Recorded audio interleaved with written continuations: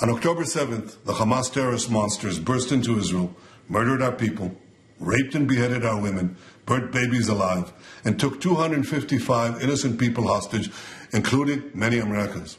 A day later, on October 8th, another Iranian terrorist proxy, Hezbollah, attacked Israel completely unprovoked. They fired missiles and rockets into our cities. They made 60,000 Israelis leave their homes along the Lebanon border, becoming refugees in their own land.